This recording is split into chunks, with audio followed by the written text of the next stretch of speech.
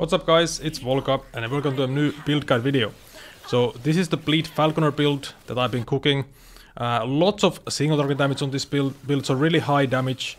It's also quite tanky with the shield, and you know you can go max block, decent armor, decent dodge, good amount of HP and glancing blow as well. But the highlight is the single target damage for sure. So as you can see, we're really like shredding these endgame bosses here, T4 bosses. So T4 Chulra, T4 Arbor, not a problem at all. This is something that has to be nerfed in the next patch, hopefully. The damage is just too much. So we also have a Shade Kill here, this is at 600 corruption, so no problem at all. Like going high corruption with this build should be quite easy. You will be limited by the tankiness eventually, but damage will never be an issue. And it's also really easy to get the damage, so you don't need like insane gear. Right, so let's hop into an echo here. So this is 630 corruption, and let's see how it plays. So this also, apart from the damage, is also really just like a fast build to play with. So what you just do, you basically kind of play like an auto bomber, because most of your abilities are instant cast, and yeah, you basically one-shot everything. So of course you use aerial assault for movement, and then Falcon Strikes is your main damage ability. So that's the Falcon skill, and then Dive Bomb for some extra AoE while clearing, and really just like a easy build to play. Not really, you don't have to think too much while you play this, especially in Monolith. Bosses need a bit of thinking because you need to execute your rotation, but yeah, this is how the Monolith gaming looks. And the way this build works, we're basically fully scaling bleed, and most of the damage is going to be from the minion. We do bleeds ourselves also, but the main damage is the minion, of course. So Falcon gets up to 550% of our bleed chance to Falcon as its bleed chance. So basically 5.5 times the value for the bleed chance. So really, like, you can scale it extremely high. Just a lot of damage, and Dive Bomb, you can use Dive Bomb to basically get instant bleeds. So you apply a lot of bleed stacks, and then you instant bleed them with the Dive Bomb. So that's mainly for bossing, because you don't really need to use it for that reason in Monolith, because you one shot the enemies anyways. And yeah, so mainly we just like build around and play in a way to buff the Falcon. So we use net and Caltrops and Puncture at the same time. So we're proccing Puncture from the net, and we're also getting a bunch of Caltrops from Aerial Assault and also the net. So those give the Falcon a lot of bleed chance and just like extra bleed stacks and you know, stuff like Physical Shred and all that stuff. So all of the other skills are mostly utility, even though you do of course bleed damage yourself as well. And you can also leech off of your own bleed damage, so of course that helps for the sustain. Because we are using the Bulwark of the Abyss shield, which drains our HP, but you have a lot of HP on hit and decent leech as well on this build, so it's basically no downside on that shield. So for the tankiness, like I said, we use a shield, and you can get up to max block chance. You can get about 50% block effectiveness, of course depends on the gear you have. So for tankiness you need gear, basically. You want to build HP, you want to build block, you want to build armor, all that stuff, dodge rating. A glancing blow, all that stuff. But sadly we can't really go low life with this, because yeah, like I said, we have a lot of HP on hit from the gloves, and on the passives also. Of course the passive we could unspec, but the gloves are basically mandatory for the damage, so low life is sadly not really possible, because we will always be full life. And so ward is sadly not really a thing with this build, but you can still be decently tanky and go quite high. I'm sure 1k corruption will be basically a no problem at all. Yeah, so how does the build work?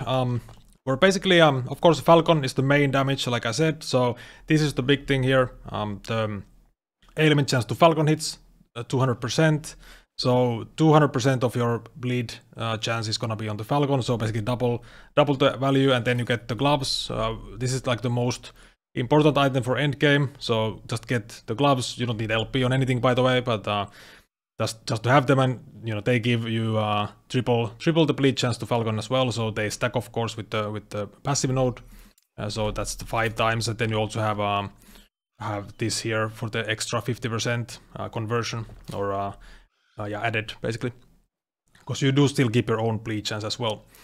And otherwise, this glove's also nice, physical penetration, dexterity, and stuff like that. So we're stacking a lot of dexterity, basically, a lot of synergy, basically, for dexterity. The main thing for damage is this thing here on aerial assault. And how this buff works, basically, you get Falcon bleed chance per dexterity, and every time you apply caltrops, you get a stack of this buff for your Falcon. So it is uncapped, this node, of course, just like it's usually classic. So you can stack it forever. Of course, it has a duration for 5 seconds, but you know, you can stack it for a very just many stacks, basically, depending on your throwing attack speed and, you know, stuff like that. So what you can basically do, you know, each time the caltrops apply, you get a stack, and then you use Falcon strikes, so you get all the bleed chance. Then you use dive bomb to basically consume all the bleeds at once. So that's the main idea of the build. And yeah, overall the skills, so of course Falcon, getting the maximum more damage that we can. So these will apply to the bleeds applied by the Falcon. So lots of more damage. You even get more damage per level. You get more damage per dexterity. We're stacking a ton of dexterity, by the way, on this character. So you can get 130 and more, depending on the gear you have. And yeah, all the more damage, then you get the nice cooldown stuff here, so you can use Falcon strikes more. You can convert your or a portion of your highest increased damage is gonna be applied to the Falcon. Then you get more strikes for the Falcon strikes, so you want to be hitting many times for more bleed stacks, of course. This is pretty nice for the mana gain, HP gain. So we have a lot of HP on hit for many different sources. And then kill threshold, really good for bossing. And yeah, on aerial assault, the main thing is the rending barbs node, the bleed chance, of course. And we also got some extra caltrops. So caltrops on aerial assault, caltrops, basically a second one also here, and then some more damage for the caltrops, slow chance. And this is also quite nice. So you can reduce the cooldowns of your Falcon strikes and dive bomb per maximum mana you have. So quite nice. And then just like extra points here to get here. So we want to get the more global dodge rating while traveling. There's not that many good points to take here other than this, so this makes a lot of sense. It's kind of like a mini immunity, so you can be a bit more you know, tanky when you're traveling. You could also go for the cooldown here, of course, if you want to be even faster. And yeah, the last Falcon ability, so the dive bomb, so mostly used for the instant bleed here. So basically you press this button and you know, consume all your bleed stacks instantly. That's also why building bleed duration is super nice, because, you know, we actually get the benefit basically always, even if the boss wouldn't die or wouldn't live as long as the bleed duration. We actually, you know, get the full value always, so we get instant damage. Almost turns it into a hit build, like in terms of feeling, because yeah, you don't have to wait for the dots to tick. And some extra Crimson Shroud, so just more uptime on this buff. Gives you bleed chance, basically quite nice. And you basically need to get this reduced delay here, so it's nicer to use. Of course, more damage also is always nice, but the delay is the main thing. Then cooldown, so a lot of cooldown reduction on this thing, so very low cooldown. And then you can also reduce the cooldown when you spam your net with this passive. And then the rest of the stuff is kind of like just extra. You get extra hits here, so you know, more bleed stacks might as well. And then the movement speed is quite nice with this, so you get like a stacking, you know, like a Talon Blades buff when you hit multiple enemies at once, so you have 5 stacks to get the movement speed, quite nice. And then on the net, so it's basically what we spam in between the cooldowns, especially on bosses. So it's the main way how we get caltrops and how we apply the rending barbs buff as well. So caltrops, of course, all the caltrops you can get, so maximum on these. And then this is also very strong, so 40% more global damage to Falcon.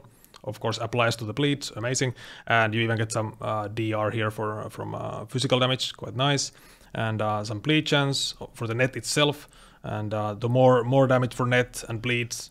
So these are kind of nice. I mean, of course, these won't apply to the Falcon, but it's kind of nice to do some damage on your own as well. Might as well, you know, it's kind of like just extra damage, so kind of nice. And then we also proc Puncture with this. So we actually convert this into a trap. And we proc Puncture here with the trap.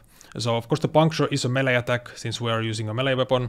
and you can get extra traps thrown here if you want. If the mana cost is too high for you, you can maybe spec only 1 point here. You don't need to go for maximum. Like three traps thrown at once. Even 2 is fine. And the puncture, so basically just for buffing or like utility and stuff, debuffing the enemies with physical threat, and getting some extra bleed on the puncture itself, and you get frenzy here also. So this also works with the procced puncture. As you can see, we get frenzy here, so that's quite nice. And you get this here, you get 10% increased damage over time taken on the enemies. So very nice debuff. So some other things on the puncture. So this does not work if we proc the puncture. So you would get like a huge bleed buff here if you directly use it. I tried testing this. So basically, I just use it like this, basically like a melee skill on bosses, like pre-stack it, and then only after that you would start like basically stacking the caltrops and actually doing the damage. It seems really like clunky to me, and I'm not sure if it's actually like really more DPS in the end, because yeah, you need to pre-stack 6 stacks of this Bleeding Fury buff here. But this bleed chance would be applied to the Falcon, but I don't feel it's worth it. And if it is worth it, it would only be for bossing, so, but that's something you could do maybe as an option. And then this thing here, so this third puncture deals more damage thing, sadly does not work with the trap proc. So this would also give you another way to get instant bleeds. So every third puncture would instant, or yeah, would consume the bleeds instantly. Of course, we get it on die bomb anyway, so it's not a huge deal. And then just a bit of more damage on the puncture itself, so the bleeds are a bit stronger on it. And yeah, for the passives, pretty basic rogue stuff here. So of course, getting all the haste, less damage taken, cleansing blow. We want to get as much dexterity as possible on this build, so yeah, we're getting all the dexterity. Of course, all the cleansing blow, dexterity again, and on the Falconry itself, yeah, getting all the good points, haste, Crimson Shroud. So you also get Crimson Shroud here on Falcon hit. So pretty high uptime on this buff. So yeah, bleed chance, less damage over time taken, dexterity once again. So and this is also another reason why dexterity is so good. So we also get block effect per dexterity. We also get armor per dexterity. So lots of synergy on the dex stacking. Yeah, so we get 5 points here for the bonus, and then only 4 points here. So we want to keep our block chance, of course. We want to have both cleansing blow and block chance. So 4 points for the block.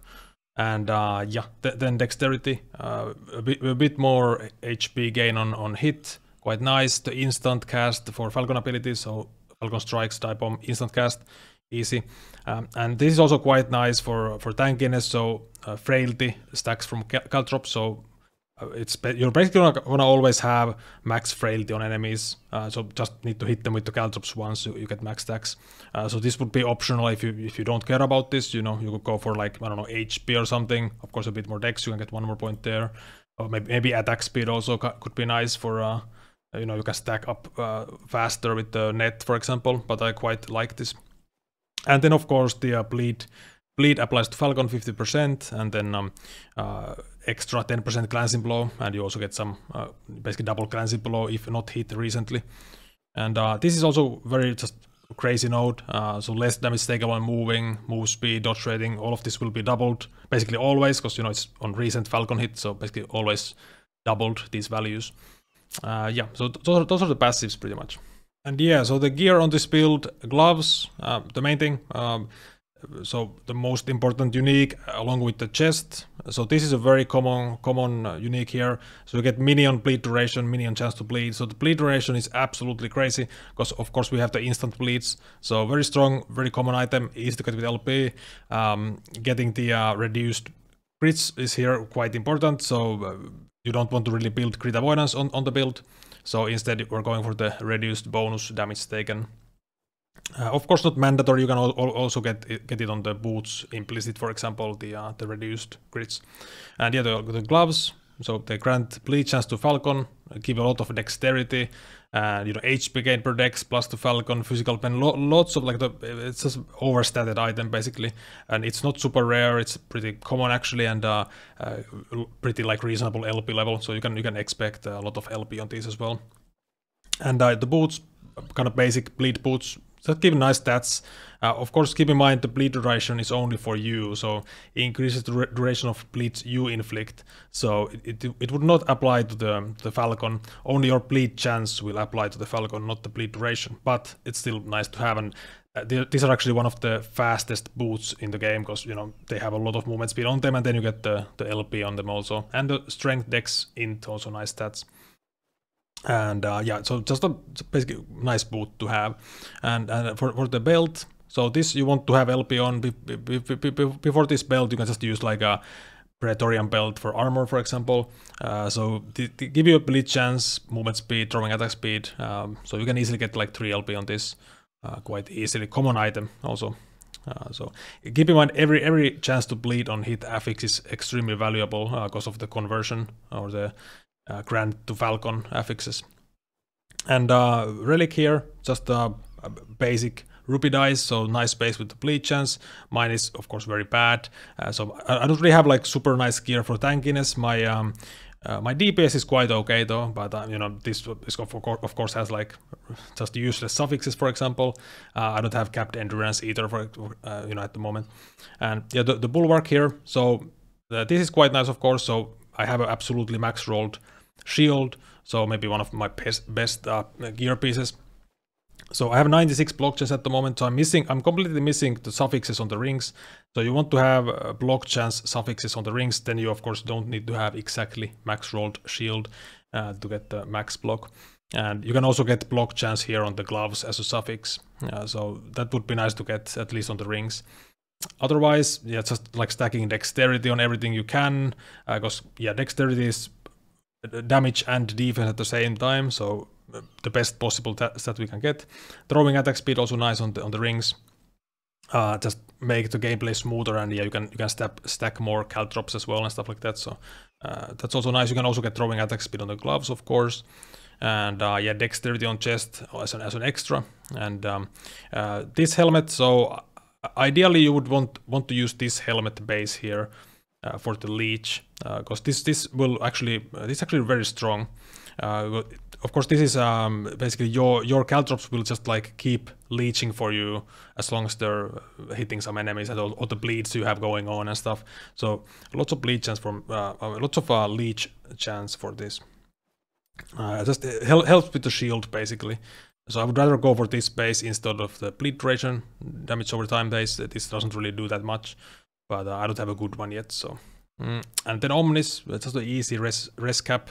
You don't have to use Omnis, you can use a bone amulet that I have on the planner.